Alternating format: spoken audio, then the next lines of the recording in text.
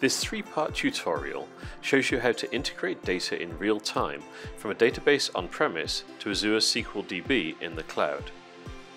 The first step is to create a Striim cluster in Azure using our Striim for real-time integration to SQL database marketplace offering. Next, you will need to install a Striim agent on-premise, enabling you to capture data in real time from the local database. And finally, you'll create and run a data flow that moves the data in real time from the on-premise database to Azure SQL DB. In this second step, you're going to install a Striim agent on-premise. You start by going to the Striim UI in a browser. Once you have logged in, you can download the Striim agent.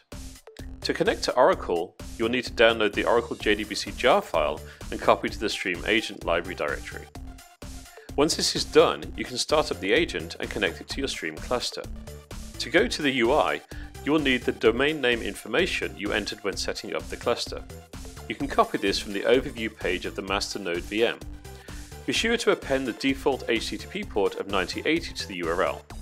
This takes you to the Striim login page. The default username is admin, with the Striim admin user password you noted down while setting up the cluster. After logging in, you will see a page from which you can build applications. Clicking on Get Started takes you to a resources page which allows you to download the agent for your environment. Here we're using the Striim agent for Mac OS X. Running the downloaded file will start the agent installer. You need to accept the evaluation agreement and choose an installation location. The information for configuring the agent comes from the parameters you entered when you created the Striim cluster. Enter the cluster name and password that you previously noted. The Striim server address can be copied from your VM overview page, and you don't have to choose a network interface unless you have more than one. Once the agent is configured and downloaded, you need to install the Oracle JDBC driver.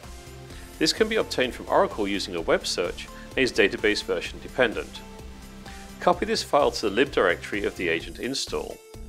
Now launch the agent and it should connect into your Striim cluster. Once the agent is connected, you can verify the connection by going to the Striim monitor page. You should see two servers and your agent. You are now ready to move on to the final step of creating and running the on-premise to cloud data flow.